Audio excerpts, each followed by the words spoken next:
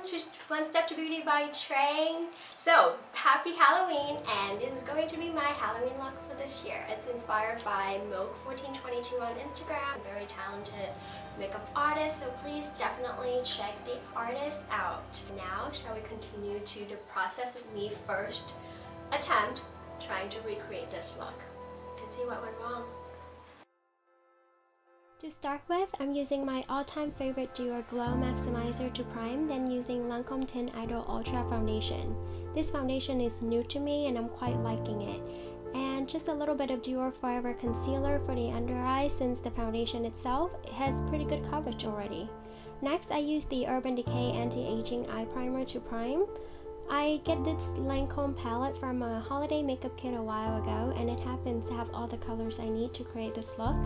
I'm using this dark purple for the crease area. I decided to work on the smoky eye first before working on the broken eye side because I'm not so confident with the face drawing. This is my first time recreating a look like this, so I'm quite nervous to see how it's going to turn out. Of course, the best secret to a good smoky eye is blending, so I keep blending and blending until I get the effect I want.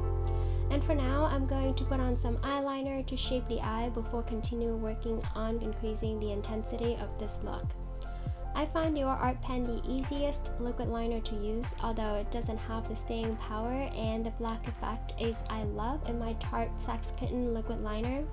Don't get me wrong though, I just have really oily eyelids. Most eyeliners run on me, so this eyeliner actually works pretty well for most people.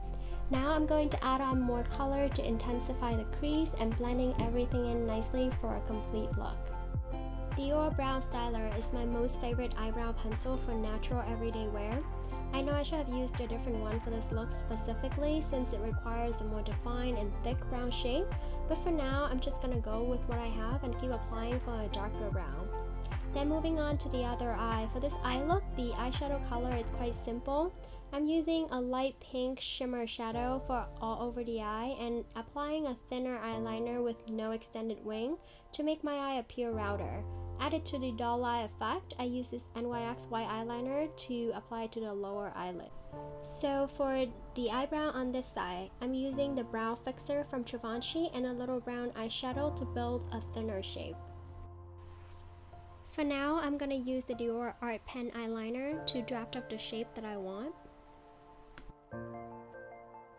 I'm gonna fix the brow a little bit on the top corner of this eyebrow and adding a little brow gel from Lancome.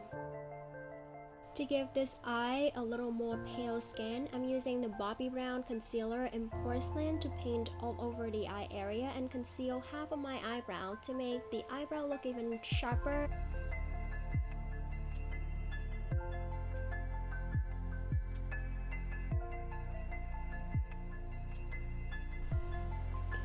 So now I'm using Bobbi Brown concealer in Porcelain and Dior Contour Stick in number 2 for contouring. The mistake that we usually make in contouring is keep smudging our beauty blender, but please remember that dabbing will create a much more beautiful effect. This part can be super time consuming, but it can make all the difference.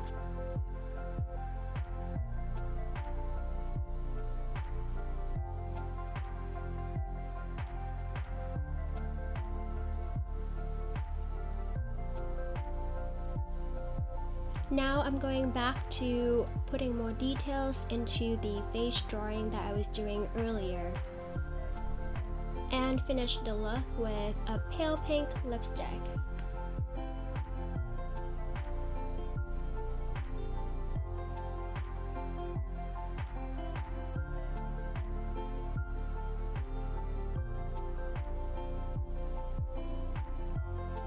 I actually decided to change up a little bit and adding a little more pink to my doll eye side, and also switch up to a new pair of fake eyelashes that create a more intense look.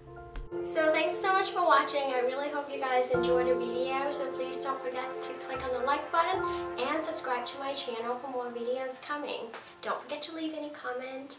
I really appreciate all your support.